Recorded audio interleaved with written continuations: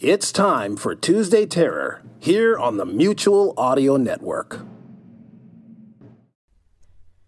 The following audio drama is rated PG-13, suggesting that all children under the age of 13 should listen accompanied with an adult.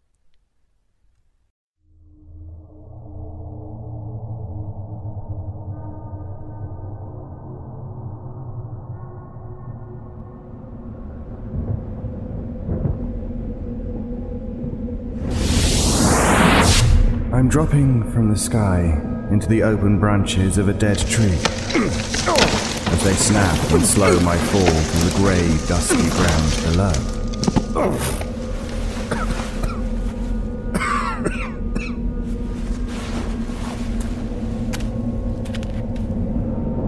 Everything is dead here. The trees barren, the sky is like stone. I turn and see the greenish-black fog bank stretching off and away, like a giant wall. This feels familiar. It should. You've been here before. This is the edge of the multiverse. He sits in a large wicker chair and is sipping a blue exotic drink. He places it on a nearby table and sits back in the chair. The Vaudeville Man. You know that's not my name, right? Oh, it might be how I like to dress, but I do have a real name. Really? So what do they call you? For the moment, it's not important. You're the one complaining. By the way, where is Salem? That girl you're traveling with? Safe, for the moment.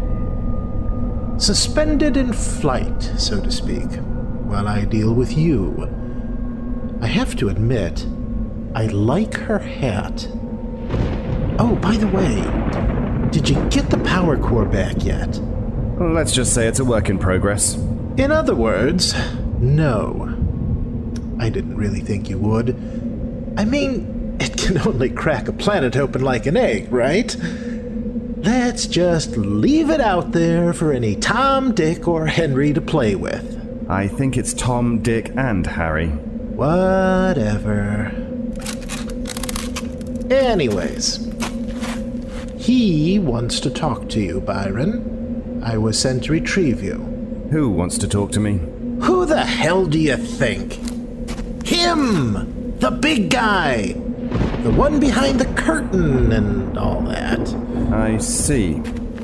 So why didn't he come himself? Because he can't, Byron. You see, Barry is dying.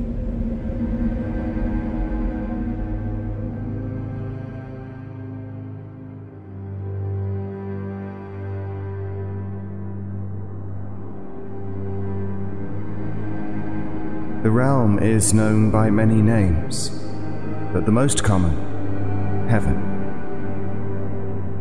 When last I was here, it was the end of everything. The universe had been set ablaze, only heaven remained. It was the final day of the Great War of Heaven. That day, that final moment, with a sword raised, prepared to deliver the death blow to the Creator himself, everything I was changed. A moment of rationality, an epiphany born of chaos. I still don't know what stopped me, only that I surrendered to the will of God and betrayed my allies. And now, following the Vaudeville Man through the vortex and light back to that realm, I see that contempt on their faces. The seraphim watch me from a distance, a thing like me, here, in the most sacred of places. I keep moving and focus on the Vaudeville Man. How can he be dying? I'll let him explain it to you when you see him. But it doesn't make sense. Barry is eternal, no beginning and no end. An interesting point of view, coming from the man who almost killed him. What was that thing your brother Slate always says? All things face an ending. Believe me, Pale Man, even God can die. But what's causing it? Do you remember the first time you and I met? Yes, in a bizarre dream. There was this giant fog bank that... Wait, just a moment. The fog bank? Was that the Expanse? And you figured it out at last. Yes, Byron. That fog bank is the Expanse. What you remember was the moment it started moving into our reality. But there was something else I told you then. Something very important. Do you remember what it was? The vaudeville man stares at me, waiting for me to respond. But dreams are such fleeting things, often forgotten when a person wakes. I asked a question. You said God was the only being to ever go into the Expanse and come back out of it. That's right. What he saw in there really freaked him out, let me tell you. But what was it? Well, how the hell should I know? You know Dad. He only tells people what he wants them to know. But now, for some reason that boggles my mind, he wants to talk to you about it. Really boggles the mind. We walk in silence for some time after that, until we arrive at a crystal spire. It stretches upward into infinity. In front of two large golden doors is an archangel that stands well over 10 feet. Her wings are razor-thin swords that catch the light. A burning warhammer is gripped tightly in her hands. He has no place here. Whoa, Michael! Put that down. Hey, Mike! Mike! Look at me. Hey, I'm with you on this. If it were up to me, I'd get some cricket bats and let you play with his entrails. But Dad wants to chat with the bastard. It's so nice to be loved. You'll find no love from me, Pale Man. Abomination. Father should have disposed of you when he had the chance. That chance was mine, so you know what I'm capable of. You might want to reassess your options. Now why don't you buff your wings while I have a friendly chat with your pop? You disrespectful wretch! Do you know who I am? I'll give it a rest. Yes, I know who you are. The Archangel Michael, she who tossed Lucifer and his minions into the pit to slow roast for all eternity. I also know you and the others are not allowed to harm me. A decree from your dad. Now stop wasting our time. I hate it when he has a point. Michael, I bid thee, stand down. My lord, but you, pale-skinned atrocity, a time will come when you and I will... What? Go dancing, see a movie, have dinner? Buy me a drink, at least. I'm not a cheap date. You may pass.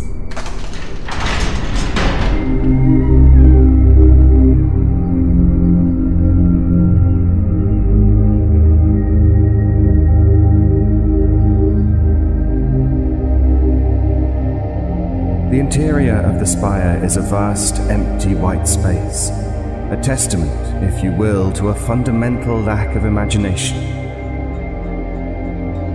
I've never understood why powerful beings enjoy this kind of layout. Is it supposed to leave their visitor in a state of awe, perhaps wonder? The only objects with us are a cat tree and a plastic chair. An old, mangy black cat sits like a meatloaf on top of the tree. Still going with the cat thing, I see. It's a weird look for him. Always thought he should... Can you at least attempt to show him some level of respect? Hey, you dragged me here, remember? I had other things to do. You pasty-faced moron! Is that the only reason you're here? To moan and complain? Oh, give me another option, circus boy. Stop! children. The pair of you. Byron, I'm glad you came. Barry, you look better. Yes. I should have someone get these mats out of my fur. They've begun to pinch at me. And I itch. You may leave us, old friend. Is that wise, sir? I still don't trust the Pale Man. Few do.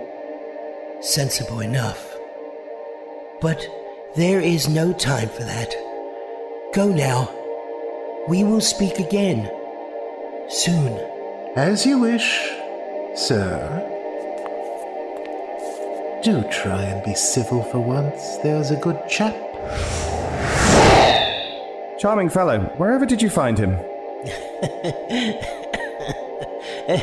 He means well. A quaint little expression about roads and good intentions is coming to mind. I did not greet you in person. Forgive me. I find movement difficult these days. You do not look pleased, my old friend. Old friend? Well, it's not as if you lied to me for centuries, used me, manipulated me to do your heavenly wet work for you so you could keep your paws clean. Oh, wait. You did. Byron, only you could do what I needed to be done. Oh, yeah? So being driven insane and calling myself Vastator was what? A fringe benefit? Byron, I'm dying. I need your help. Drive someone else crazy. I'm not interested. Of course you are. You simply don't know it yet. What are you talking about? The Expanse. Walk away now, and you'll never know what the Expanse is. You know, you've always used my curiosity to get what you want from me. We all wish to live, and you are forever curious. I should know, Byron. Fine, let's chat. Will tea be served, or is that too much to ask? Do help yourself to cream and sugar. I do not drink milk.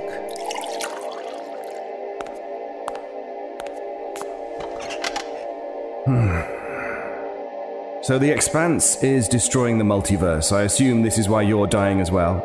Yes. As each universe dies, my being fades with it.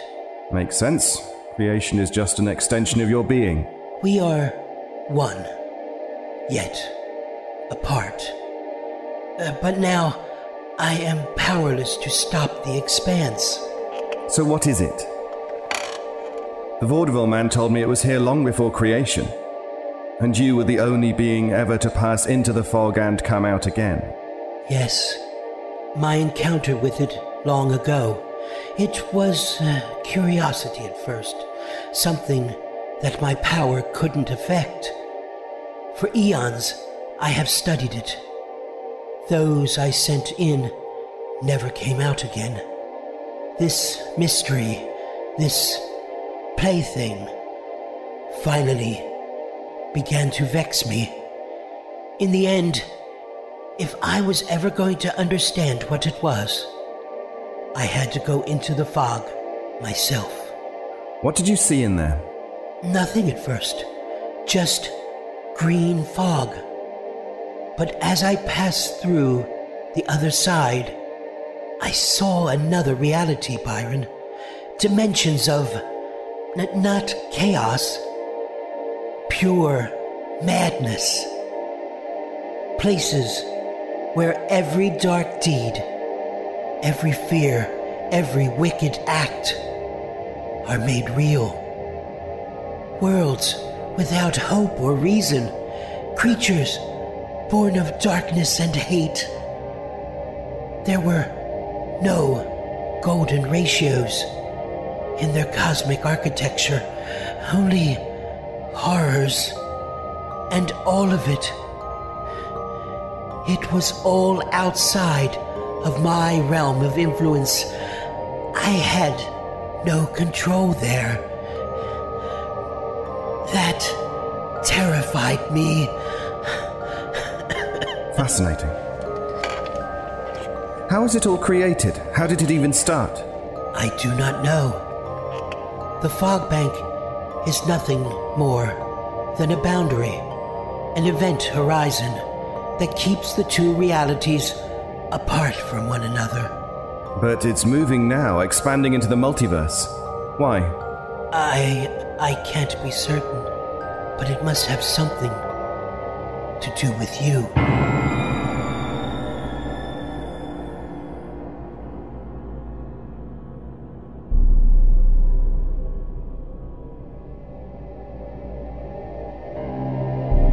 Regrettably, this is not the first time I've been told my actions, or in some cases inactions, have triggered a calamity.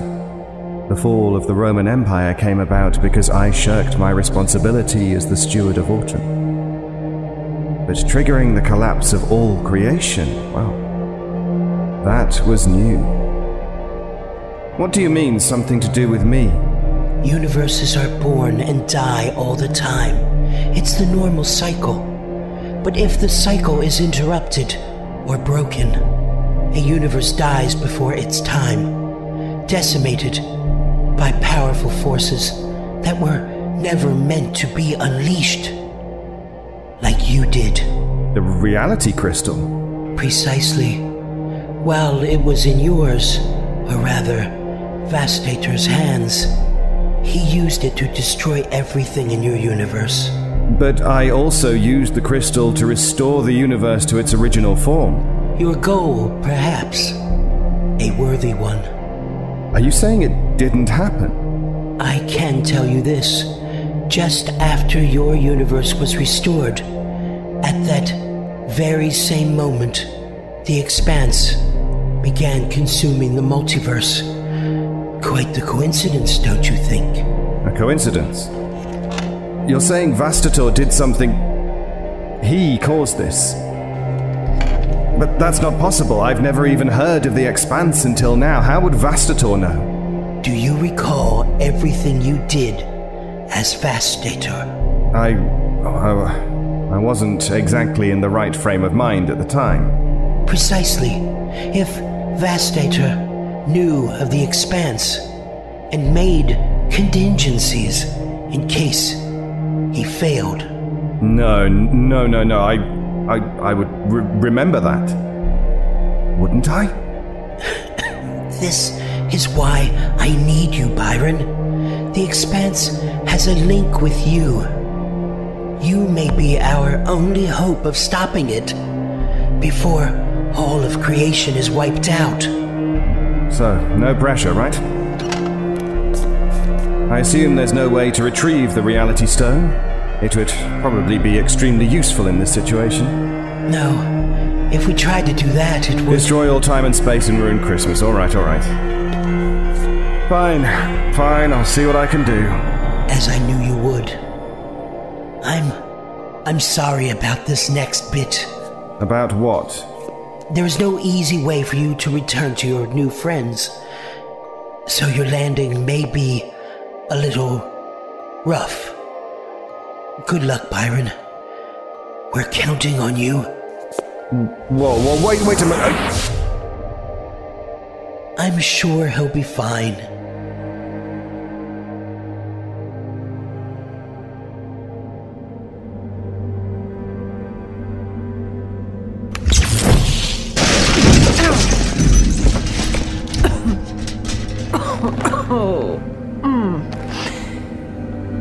Not a bad landing, I guess.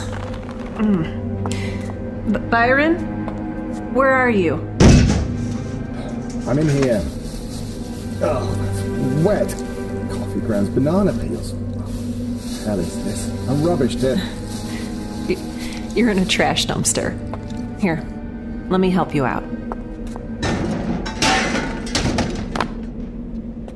I swear these landings are getting ridiculous. It does leave something to be desired. This isn't the right place. I programmed the handle to take us to Earth Prime, but... Now, this is alarming. What's happened? I'm getting an orange alert. So, orange is bad? Oh dear. We were drawn off course, and no wonder why. Salem starts walking. I quickly follow after her. The streets of the city are abandoned. It's clear this is Portland, another Portland, not my own. We turn a corner. Before us, the streets are littered in bodies, corpses of people who have been ripped apart.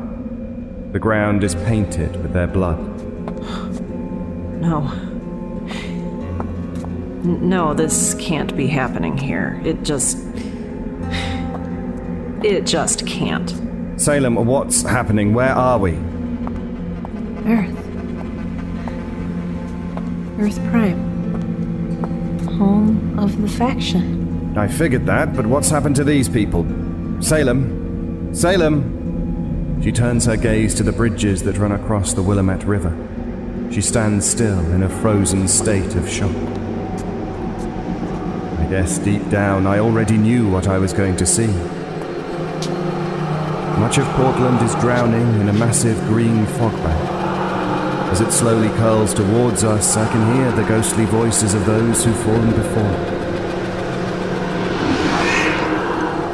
The Expanse had begun to consume Earth Prime.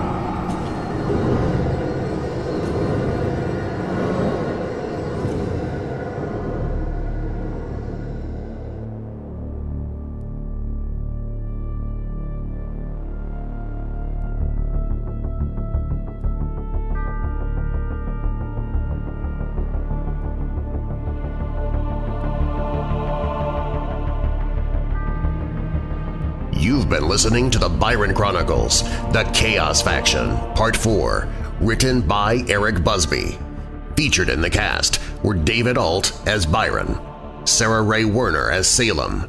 The Vaudeville Man was portrayed by Mark Kalita, Barry was portrayed by Victor Aurelius, and Michael was voiced by Kara Scott. The script editor was Joe Medina. Music performed by Kevin MacLeod, Adrian Von Ziegler, and Co.Ag Music. Byron theme by Kai Hartwig. This is Darren Marlar. You've been listening to an Eric Busby production. Copyright Eric Busby Presents 2019.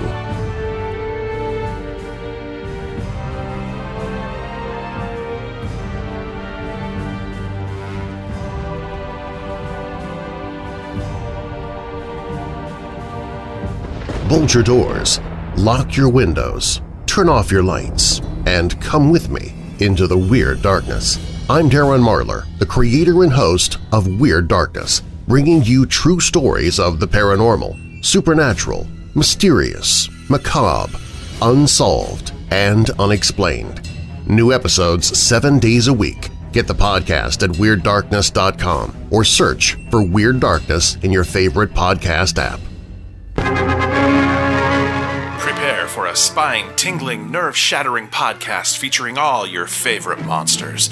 You won't believe your ears when you listen to Monster Kid Radio. Hear your host, Derek M. Cook, and his ever-rotating stable of guests discuss your favorite classic and sometimes not-so-classic monster movies.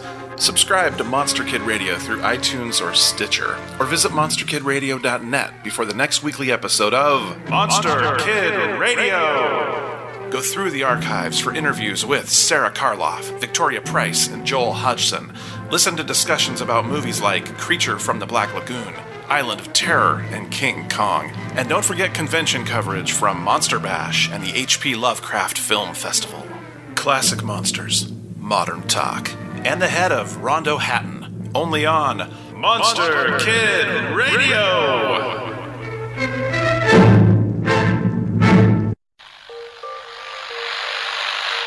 This probably isn't really worth noting, but during my final radiation tests of the day, I saw a blip out in the opposite direction of Ra. It's a bright light with the pinpoint clarity of a star, but obviously it's not a star since it wasn't there yesterday. or even a few hours ago. Also, it's moving. Charlotte's taking this new development with all the grace of a garbage fire. She barged in on her hydraulic arm while I was checking Ra's radiation emissions earlier, and started reciting the entire Caldwell Enterprises Emergency Preparedness Manual to me from start to finish. I took that to mean that she thinks the incoming light is a matter of some concern. I told her to be more optimistic, that it might not be coming directly toward us, that it could simply be a mirage, that she technically doesn't have a death to fear, but she just started reciting the manual all over again from the beginning. So I wedged a fallen tree branch up into the hydraulic tracks to block her from exiting the glass house. Season 1 of Girl in Space launches September 18th, 2017, with a new episode every 2 weeks. Subscribe using your favorite podcast app, or stream episodes at girlinspacepodcast.com. It's all here, in space.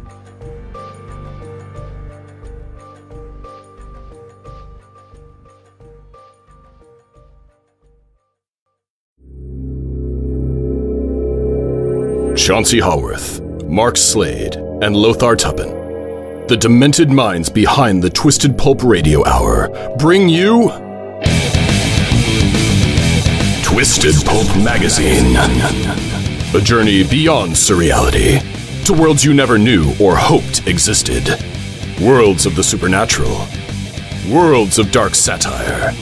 Worlds of nightmarish futures. Twisted Pulp Magazine. If you thought the 21st century was weird enough already, think again. Twisted Pulp Magazine. A step beyond your grandfather's pulp. Available at digitalvaudeville.com. That's digitalvaudeville.com.